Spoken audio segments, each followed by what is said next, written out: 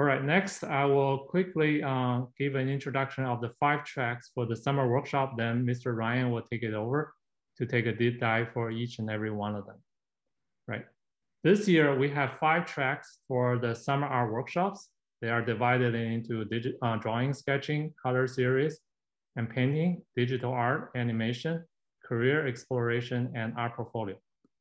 Right. Again, going back to our website, here's the schedule, one for Fremont, one for Pleasanton, right? So depending on which one you want to choose.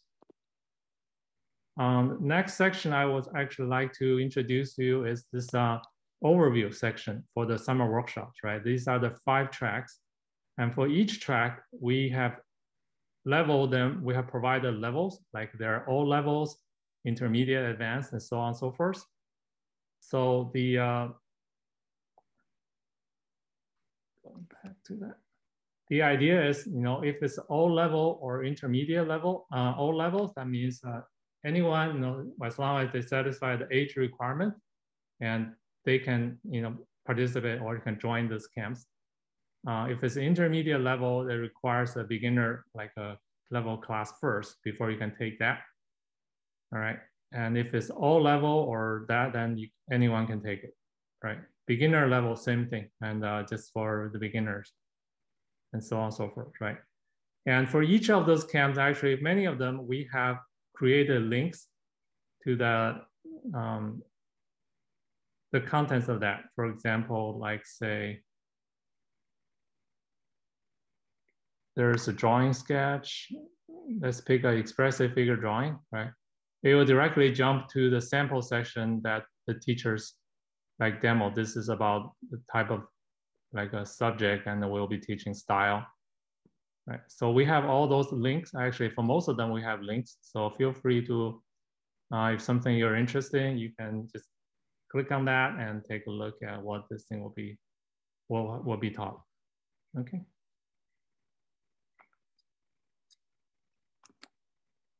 All right. So yeah, about the levels, right? So like as I mentioned before, these workshops are meant to be a multi-year like a planning tool.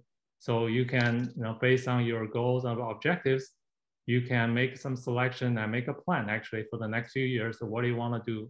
Which camp you want to take first, and based on the levels and the difficulty and also your goals, right?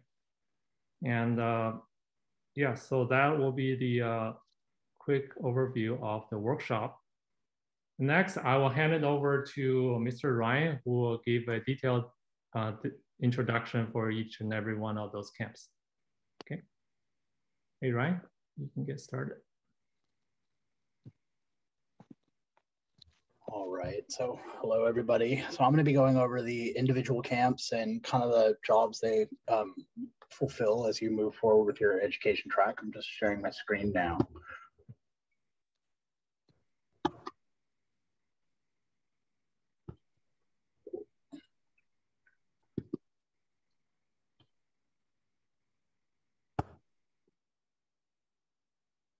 So we have the schedule for the drawing and sketch track here to look at, and the individual teachers will be teaching it. Myself being one of them, Sean, Sung, and Erica are the other 3. And as Jason was discussing, we have the schedules here of different levels. So the drawing and sketch track is basically drawing and sketch is the foundation of pretty much everything we do as we go forward. So they're going to have everything from different mediums. A lot of it's all black and white based education with occasionally color added into it, which I'll talk about as I get to other classes. But we have the general schedule here. You see the levels and the intermediate, advanced, all that kind of stuff. So this will be on the website as we go forward, but I want to talk about individual classes and get into it there. So sketching basics is the first one. So sketching basics is the core foundation of everything going forward. And examples that we see up here, they focus on drawing from life. So still life, value-based, proportion-based drawings. So this is the core of everything as we go forward, is understanding values, understanding proportions. So if you're not feeling very advanced within your sketching skills, this is a class that's offered in the first week of the camps across the board. So it's one to take. That'll give you a good window to move into the rest of the camps as you go forward. If you have been taking drawing and sketch on a weekly basis with us for a while, this might be a camp if you want to review things, but at the same time, it may not be necessary and you'll be able to move into the more intermediate camps. But it does cover with charcoal and basic foundational drawing. So drawing and sketch track for architecture, pen and ink is using a lot of those foundational skills that you would see within the drawing and sketch basics or drawing and sketch 1, 2, and 3 that we see during the normal school year, and using a new medium and learning how to process a lot of that information with a new medium, which is going to be advantageous to portfolio production and a lot of other venues moving forward. It'll be reference-based and dealing with architectural-based drawings, as well as hatching and how to shade with pen and ink. So this is a really great tool to have at your disposal for sketching just in general. It's a great thing to be able to sketch in pen and ink for practice. So it's a good introduction to have into it to deal with pen and ink. And of course, we'll be focusing on architectural-based drawings.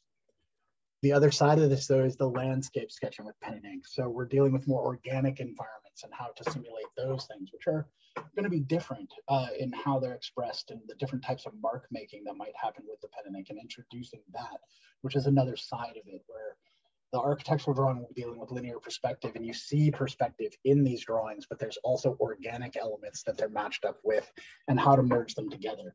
Also a sketching technique for just sketching in person in your sketchbooks with pen and ink in general. So I want to introduce all of these. We've got a lot of these to look at, so we're going to keep moving. So once again, pen and ink, but portraits.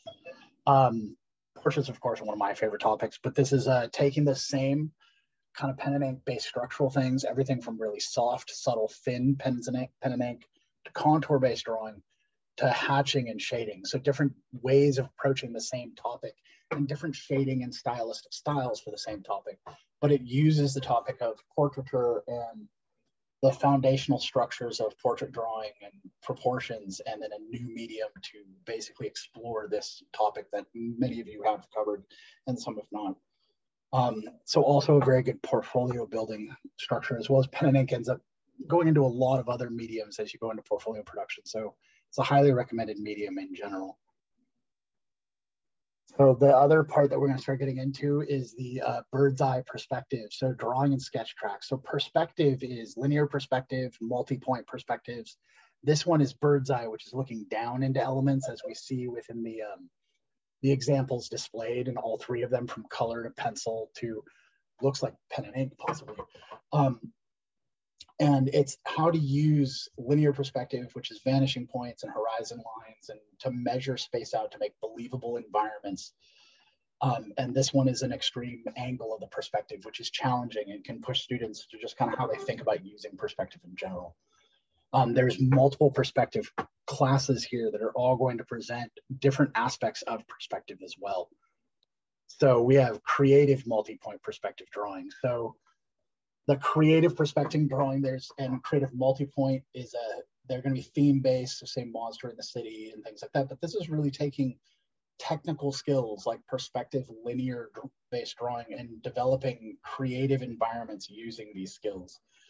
They still will use reference in production of these drawings, but they will be using the 1-point, 2-point, and 3-point based perspectives to build detailed, kind of fleshed out environments for characters to be interacting with. This is a great skill set for us to start heading towards entertainment design, illustration, and animation. So it's a good place to explore. Also, the good thing with these perspective-based classes is a lot of the perspective stuff we do is some of the first assignments you see, say, in the AP curriculum and the once-a-week classes. And so if you do really well in here, it's a good way to also get ahead of yourself heading into AP, taking these perspective classes in general. And so using them from technical rendering for landscapes to creative environments. Drawing visual illusions.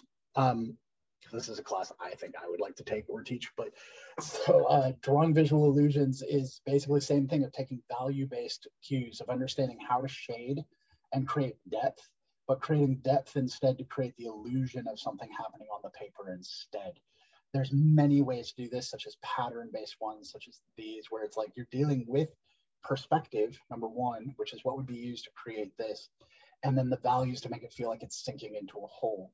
But the other types of visual perspectives can be such as the famous like MC Escher pieces where a hand drawing a hand, like creation from creation, or distorted fisheye perspective, which is what's happening here. So a lot of these drawing visual illusions will latch on to perspective-based tools as well as visual value-based tools to create illusions within the 2D space. There's also ways that things overlap. So something of this nature where it can be seen as multiple things from different angles, but then you realize the overlaps are subtly different. So the illusions is how to create interesting dynamic things that happen on the paper using sometimes very simple tools that can be very, very interesting as we go. And it's a great kind of tool to start bringing into more creative and abstract expressionism type things. Mixed media portraiture. So focusing on trying to express emotional qualities and expressions, we're going to take the tools of portraiture. So things that you're going to have like drawing and sketch based tools, and then how to use other mediums mixed in with them. A lot of the things you're going to see here are going to start tying in collage, pen and ink, watercolor, and how do these mediums function together. This is a very, very good skill set to be bringing into your portfolio production for both AP, supplemental, oops. Oh, no. Sorry, hold on. Accidentally skipped way out of whack. Sorry. There we go. Accidentally hit a button on my keyboard. I'm sorry, everybody. So this is a great kind of thing for all types of portfolios, from supplemental portfolios and AP art production portfolios, where a lot of mixed media, like just learning how to use different mediums together, can actually speed up production and bring a lot of different interesting things to production within a portfolio. This class will be seen through the lens of dealing with portraiture, so taking a technical skill and adding these abstract elements to it, as well as multiple mediums. So portrait and figure drawing, as it says here, portrait and figure drawing is kind of one of the big core skills for a lot of different majors going to the arts. So animation, character design, entertainment design, game design. I mean, illustrators and fine artists have to do it. But there's connections to all types of things. So people that are really interested in topics such as animation or entertainment design, this is an integral class for you to take. And in fact, should repeat taking.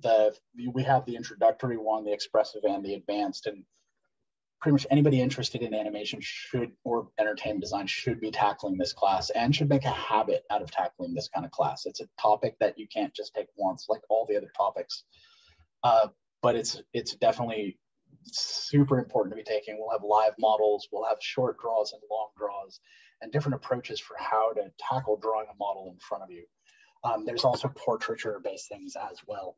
So, and you're going to see different versions of this. And we have the expressive figure drawing. Now, this is the intermediate advanced level of it. You would have to be taking the introductory figure drawing to take the expressive figure drawing, or be approved by a teacher to plan on the introductory based one. Like in the summer, I'm attending the class for the summer art.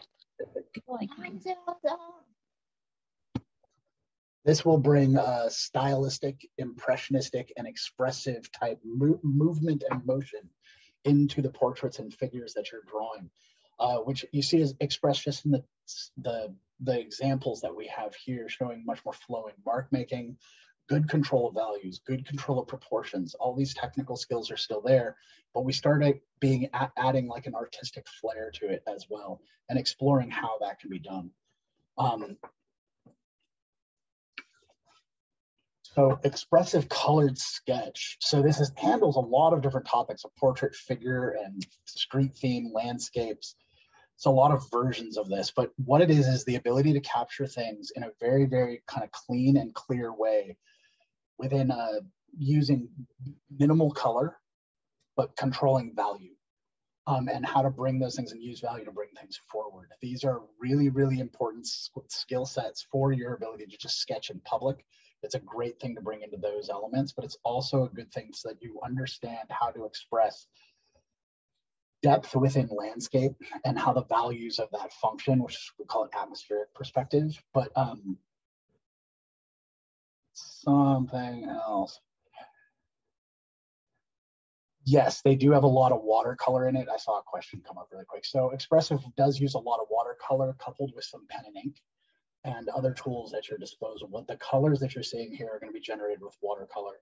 I've also seen when you have that kind of skill set with watercolor, it's also can be done with markers and things of that nature going forward. But the class will focus on a watercolor basis. And this is and they're meant to be quick, expressive, and something to capture life around you at a high rate of speed. So it's a really important skill set as you go forward, and can also be really great portfolio pieces that can be made very quickly.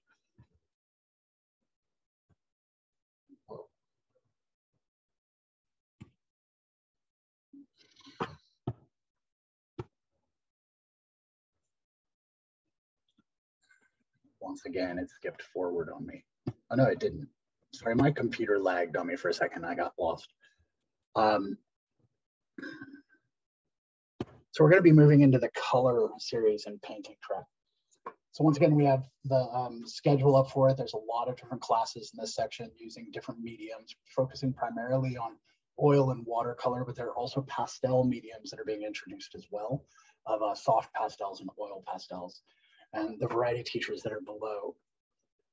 So oil painting beginner intermediate. So oil painting beginner intermediate is an introduction into how oil painting functions in general. They start with black and white in very limited palettes, and the core of this class wants to give you a good foundation of just what are the best practices in dealing with oil paint. How's the best way to mix it? How the best way to take care of the supplies? And eventually also does get into full color palettes and color mixing and ways of approaching this. So anybody who's never taken any kind of oil painting class, this is the first step before you go into future classes. It's a still life based class, and they produce anywhere between 3 and 4 pieces throughout the week that are meant to be very high rate of speed and education based. So, and as we go forward, you'll see abstract expressive oil painting. So abstract expressive, you would want to take the intermediate beginner class before, so you have a good foundation of how oil painting functions. But then you can go in and start playing with very colorful and very playful elements using those. A lot of times what you'd want to do is still make sure you're in control of value, which comes from your drawing and sketch skill set. And then you have the new oil painting color mixing skill set, as well as mark making and how to mix colors. And these two things can be combined for a lot of very expressive and abstracted and decorative beautiful paintings just to kind of hang around the house. And are also really good portfolio pieces, and a good way to demonstrate in portfolios an ability to think outside of the box and challenge yourself with a new way of approaching medium in general.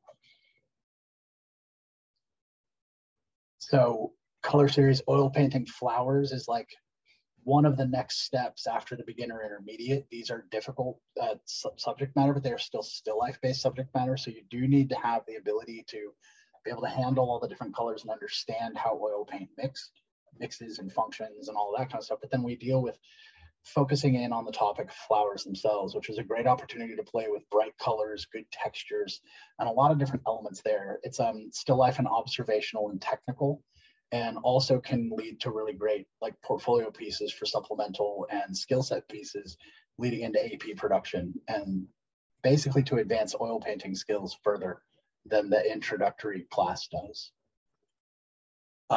We have the portrait. I believe this is a portfolio level class on the oil painting. So I know that it's a more advanced class where you do have to like go through a couple of different steps of the oil painting to get there. If it is the portfolio level class, and it's generating portfolio pieces for supplemental portfolios, colleges, and things like that, as well as greatly increasing your skill set for dealing with portraiture and handling oil and color and value, and maintaining all of those skill sets and combining them into realistic portraiture. Color series tracks. So yeah, these are the college portfolio development and art contests. The portfolio one is also good for that, but the cityscape and landscape is a intensive, like all-day class. So where you will be dealing with in-depth approach on how to deal with landscapes and cityscapes. These are excellent pieces for portfolios, college portfolio, supplemental, and art contests. It's taking your perspective skills, your value skills, your painting skills, and hybriding it all into one package for some very, very strong developmental pieces and pieces to use going into portfolios into the future. highly recommend this class for advanced oil painting students and anybody looking, when they have that skill set, looking to build portfolios in general.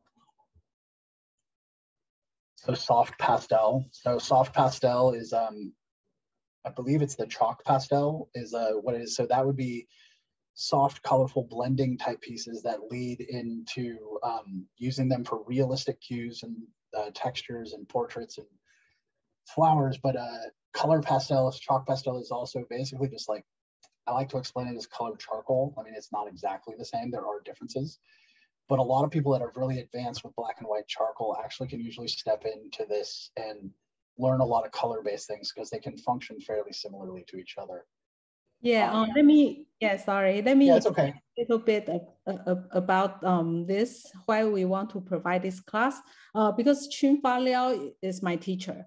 Yeah, I went back to Taiwan and I took some classes with him when I was in Taiwan. He is truly a master. And then he approached everything so fast and with like soft pastel, it was so amazed. And only by taking a couple of classes, I learned so much from him. So that is, I think that our students will definitely benefit a lot by learning different kind of like another different medium from him. Yeah, and he speaks a little bit English, not so well, but he conducts a lot of online classes. So I think I will be there with him, and then also some other teachers is going to be taking his class as well. So we can also help him to translate. But his way of teaching is really, really good. Yeah. Okay. I put all the colors together. Yeah. Okay. Fantastic. So that's great to hear that. It sounds like a really great class to take, and it's a new medium. We haven't really had classes with soft pastel before. They've been available, but not for using in this way in any way. So this is definitely a new thing to take and would benefit people greatly. So if you do not have this skill set, this is definitely a class to be looking at. And I believe it's one of the evening classes happening over summer. So then we also get into watercolor. So before we've been talking about oil paint. Oil paint is a thick, viscous paint. Watercolor is kind of, it's the polar opposite of it. It's very watery. You can get a lot of, well, obviously it's watercolor, but it's basically a lot of really like thin, translucent effects and very soft, very wispy, but very good at a whole lineup of things, just like oil paint. But watercolor is very different than oil paint. Watercolor is, it can be hard to deal with in the beginning, but it's actually a really, really accessible paint for students. It's something that they can work on at home and as well as learn in person. But the other really beneficial thing of watercolor that I like to talk about is that it's really, really good with mixed media. It plays well with other mediums. Pen and ink, color pencil, chalk pastels, all work well with watercolor. So it ends up being a nice production medium for speed of production within AP as well as other traditional portfolios going forward. So if someone has had a lot of color experience but not a lot of watercolor experience, it's a nice kind of thing to add to your toolbox for production overall. And this is a class which will introduce the kind of the core basic intro aspects of watercolor and how to function with it. It does go in the same kind of track as oil, where we'll get into more complicated versions of the same medium, so landscape and architecture, but using watercolor to express these, and going like spending more time on individual paintings and digging deeper into the topic of how it functions for this specific thing. And you can see the results are pretty amazing, even in the examples that we have here. So introduction to Chinese painting. So I actually am not knowledgeable about it enough to speak about it, past the fact that I know I love all of it. So it's kind of like, but I know that these are within our color series track, and I think they actually teach a lot of great color theory, a lot of great value-based things that are there, and a lot of different like brush handling and how to express all these different elements. I will be teaching the class. Because I've been like teaching Chinese painting for over 25 years. And Chinese painting is like a very unique skill, and how to just like using one stroke with all different color and come out with all the with the subject. So I think that students, they can learn. I plan to teach a lot of basic skill with starting with the animals, and also bamboo with panda, goldfish, and even like easy landscape. So students, they will get a a very just very easy introduction for Chinese painting in a very short period of time. Yeah. Good. Excellent. So, and then color series track, oil pastel. So oil pastel is, I mean, in fact, has a lot in common with oil paint. It is similar mediums with less, to make it less liquidy. There's many different techniques to use oil pastel. It's a great medium for everything from realism into abstraction, and has kind of the ability to do everything in between. And so, but it is a drawing medium, so it's a dry medium instead of a liquid-based medium. It can be liquefied, but that's something I can teach at another time. So, but it's also a medium that can be used with other mediums. It tends to play fairly well with a couple of other mediums on top of it. And they'll obviously be dealing with topics of landscape, floral, and animal as they go into it. So really, really good technical pastel color medium to add to your toolbox. So we have the digital art and animation section. So same teachers that we discussed before of Ken and Ava, but then we also have the additions of Ron and is that April and Sean. So and so we're gonna have so digital art fluency is something that's really important just in general. As you head down the course of art production, you want to add the ability to use digital to your toolbox overall. It can show up in all versions of portfolios, from AP to supplemental to art, and particularly art majors. They really need a lot of digital, but it helps everyone. And all those traditional skills that we've been talking about up to this point, they all translate into digital. So the color theory stuff, the value stuff, the proportional drawing, all these things just make digital, your digital work that much stronger as you get into it. So it's a highly recommended skill in general to add to your toolbox and for speed of production. And we have multiple different things here. We have the digital art and animation track. So the schedule that we see here, where we'll have 3D modeling, which 3D modeling is sculpture within 3D space and 3D objects for multiple different uses. Then we have all the different Photoshop-based classes of the introductory, beginner, intermediate, and advanced. But you're also going to see the animation-based camps that you're seeing with Ken, where they start getting a little bit more advanced and handling more difficult skills. This is also where you're going to see the graphic design based camps. This is in the digital camps, which is also the intermediate advanced. And we'll start talking about some of those as well. Whoa.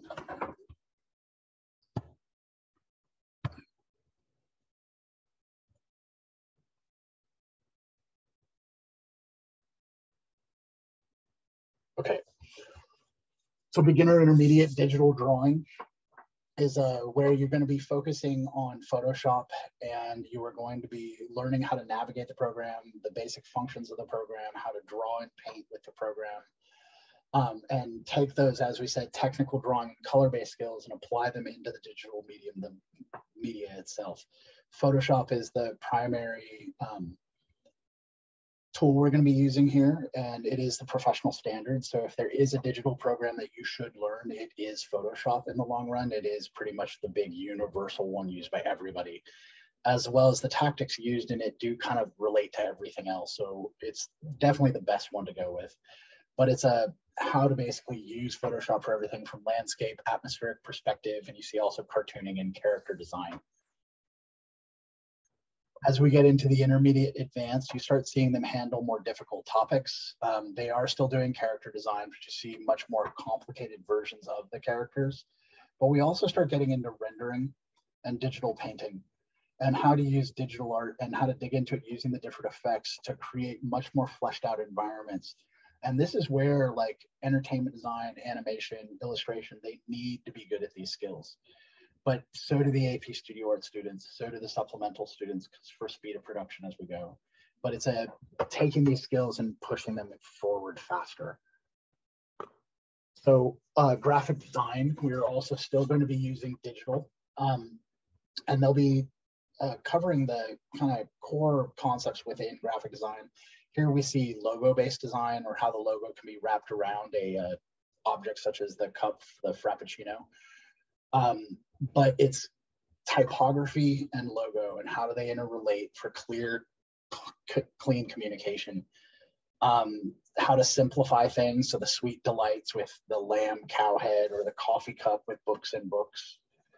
Box is a box.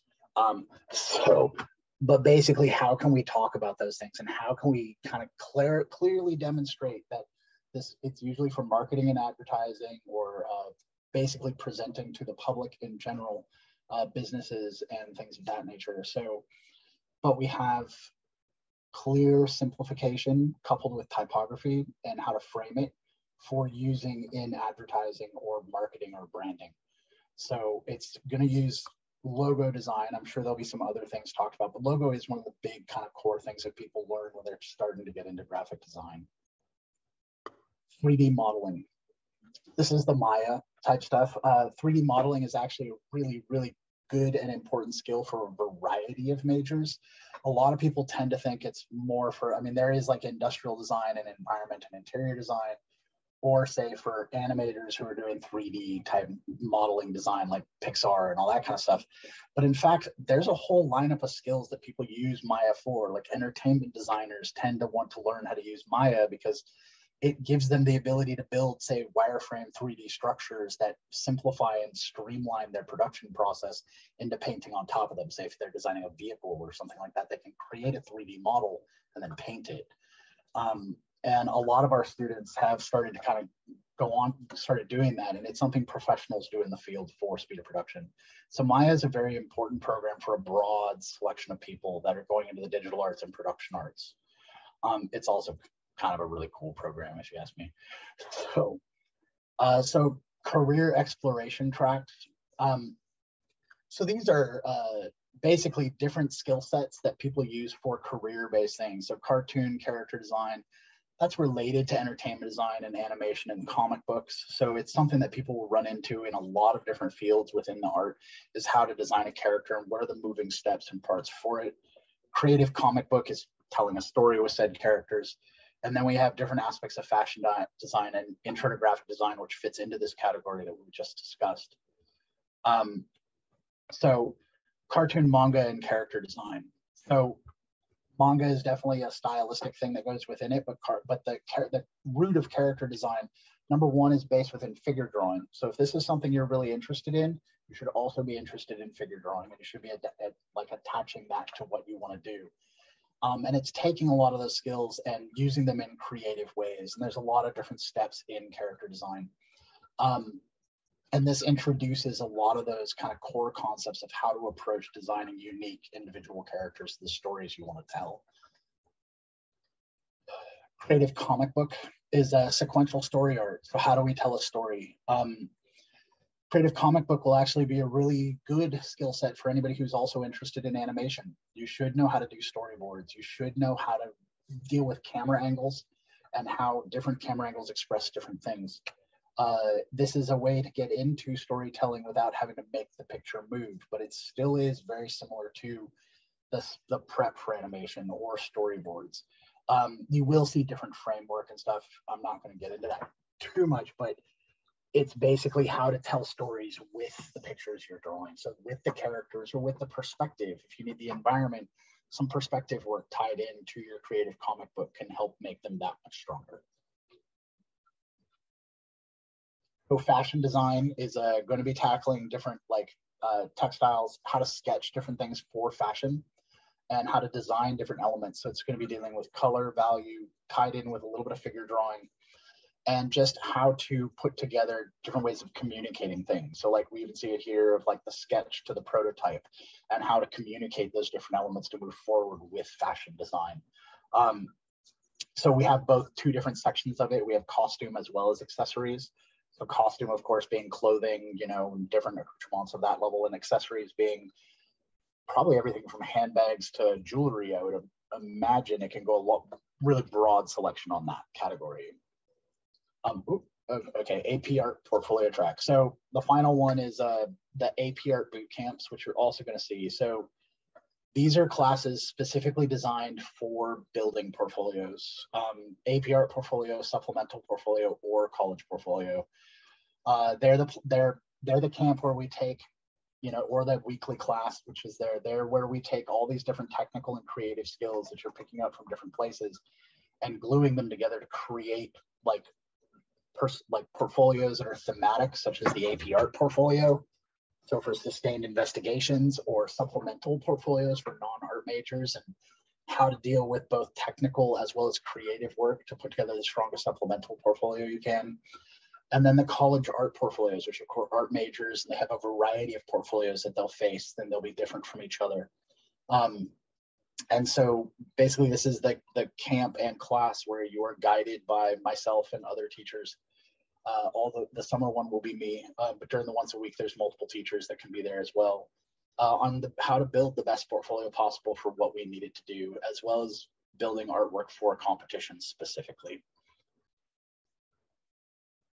And we have portfolio development. So examples of different work through different students of different types of things that have shown up in portfolios.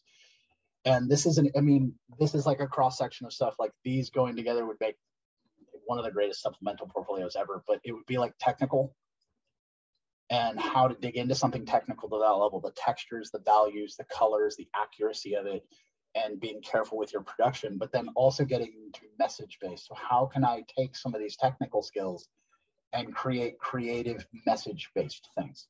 So we have this one, which is a gold key, fantastic painting. This is college art portfolio, just communicating, like, you know, different things, obviously, gun rights and things of that nature, to the last one talking about like the human footprint on the planet, you know, and how we go through it and affect the world as we go through the world.